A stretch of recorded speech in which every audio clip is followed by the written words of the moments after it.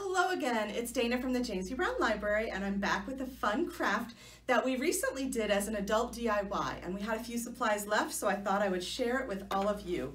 We are going to make some tile coasters by using Mod Podge as a decoupage technique. So the first thing you'll want to do is find some tiles. We like to get ours at the Habitat for Humanity Restore. They're very inexpensive and you can often find fun shapes, but you can also use square tiles from the hardware store. It doesn't matter.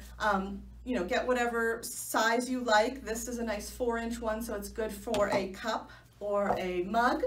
And you will need to get some felt feet. We got these at the dollar store. You'll need some Mod Podge. You can actually get small bottles inexpensively at the dollar store. And you'll need some sort of decorative paper. So if you have extra scrapbook paper, that's a great thing to do. And then the first thing you'll want to do, is figure out the shape of your tile. And you'll want to trace it with a pencil. And I like to start in a corner, so then there's one edge I don't have to cut.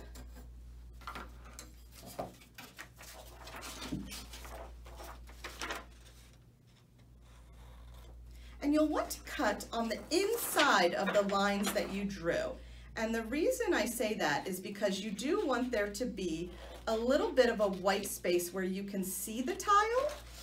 Otherwise, the paper will hang over and the Mod Podge or glue will not attach itself properly and it will get a little funky. So put your template on, and you may have to trim it up just a little bit to get the spaces you want.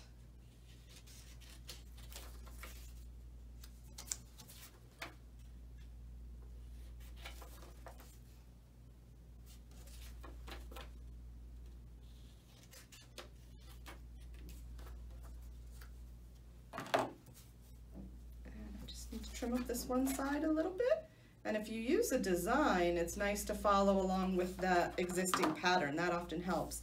So I know it's hard to see, but there is a tiny bit of the beige tile showing through. And I'm using a piece of cardboard from a box just so I don't accidentally glue my tabletop. And then you'll want to wash and clean your tiles first, and then put a generous layer of Mod Podge on. And this is a project that is done outdoors or, you know, in a space where you're not going to need the table for a while, because it will take several coats, and it does take about 20 to 30 minutes in between each coat before you can reapply. And if you have something hard, like a library card or a gift card, you'll want to smooth out any bubbles. And then once you have a nice smooth surface, go ahead and generously coat it again with the Mod Podge. And you want to take care to get it over the edges so that the paper does not come up. And what you'll notice is that certain patterns tend to work better. So the first time we were using dark patterns, and you can see that we were wiping away the ink. And so we can easily fix those by going over it. That's the fun part of decoupage, is it's just layers and layers of paper or napkins or things that can add a different pattern to it. So I can fix those, and I probably will, just to show you how you can fix some mistakes. You can use one piece of paper as your whole thing, or you can do some decorative shapes or patterns and do a different one for each layer. That is completely up to you. So I have my first coat done, and I'm going to wait 20 minutes, wash my brush, because it is a glue, so I do want to keep my brush clean, and then I'll come back and show you how to apply the next coat, and I'll probably do it on one of these. Hello, welcome back, and as you can see, I've been busy at work applying my next coats of Mod Podge to the various coasters, And if you recall, I had some coasters that I wasn't pleased with how they came out, so I cut scraps of paper and I just kept applying them in random patterns just to kind of cover up my imperfections, so that way they wouldn't be so obvious. And I applied 3 to 5 coats and waited 20 minutes in between each coat. And so this is my final tile. I was going to keep it kind of plain just to, because I liked it that way. And so now I'm going to put on my feet. And like I said, you can get these packs inexpensively at the dollar store, and you just want to stick them in the corners. You can put however many you like, it doesn't matter, but do try to make it so they don't go over the edge of the tile.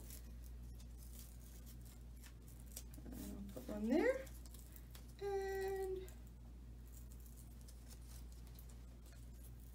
here, why not? Right in the middle. And then you are all done. Now there is one thing to note. Mod Podge itself is not a waterproof sealant. So if you are going to use these for coasters and use hot tea or things like that, you will want to put a spray acrylic spray paint over it, so that way it does provide that extra layer of protection. And I have a clear gloss when I use at home all the time. So what I'm going to do is I'm going to take these all home, go outside, put a couple coats of the clear gloss on, wait for that to dry overnight, and then they are ready to be given away as gifts or kept for yourself for whatever you like. One thing I do like about this project is you don't have to be limited to just small tiles. You can use larger tiles and use it as a trivet or a centerpiece for candles, things like that. So be creative and let your mind wander. And you know, if you have any questions about upcoming crafts and things to do, we have tons of crafting books available here at the library. So see what you can make and let me know what you've done in the comments, and see you next week. Thanks, bye.